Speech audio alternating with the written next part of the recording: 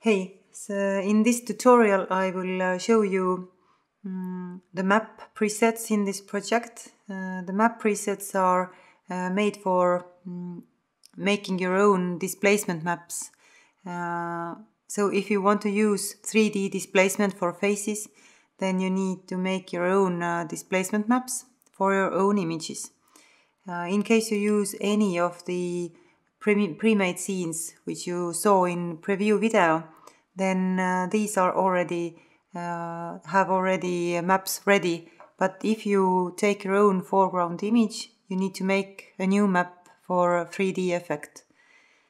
Basically, the map is a grayscale image where the parts of the image which are most far from the camera are black and the parts closer to the camera are white. So I'll show you the presets included with this project now. Go to folder map presets, open it, and here you can see there are 7 presets starting with a 45 left. This is suitable for this kind of face you see here. It's in 45 degrees from the camera. Then 45 right, preset down, which is down looking. Profile left, this is when a person is with a turned aside to the camera, and profile right. Preset straight is looking straight into the camera, and preset up is when a person is looking up. So the basis how you use these presets is you take this, for example, map preset straight, and in every preset there is first layer controls. Click on it, and now you can see on effect controls panel the things you can change. Map opacity. For working you need to change it to see-through, and then again when your map is ready you have to turn it up to 100. The map contrast you can adjust after you have made your map. Then blur needs to be turned on when you use your map, when you render it. But for working time, turn it off.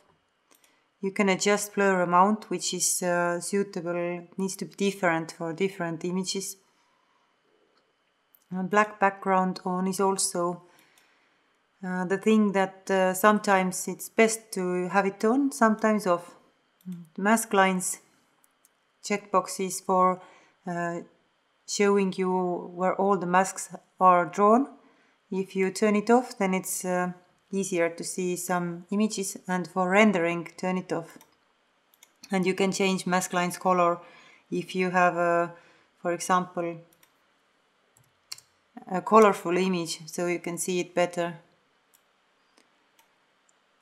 Yeah, and preset position X, position Y, and preset scale are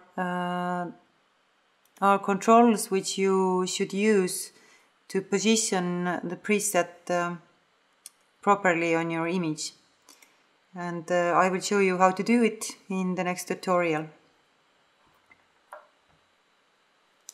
But I will go through all the presets. So here is the straight preset. When a person is facing a camera, then you should use this one. Then there is preset up,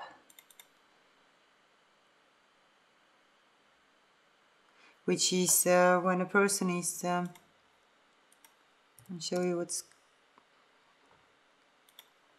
on the background. When a person is looking up, so some chin is closest to the camera.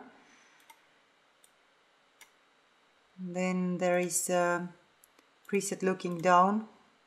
It's the opposite of up. Then you have a profile.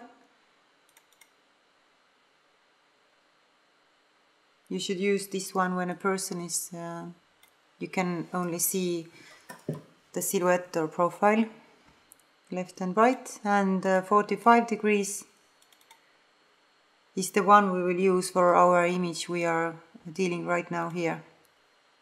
This is 45 degrees.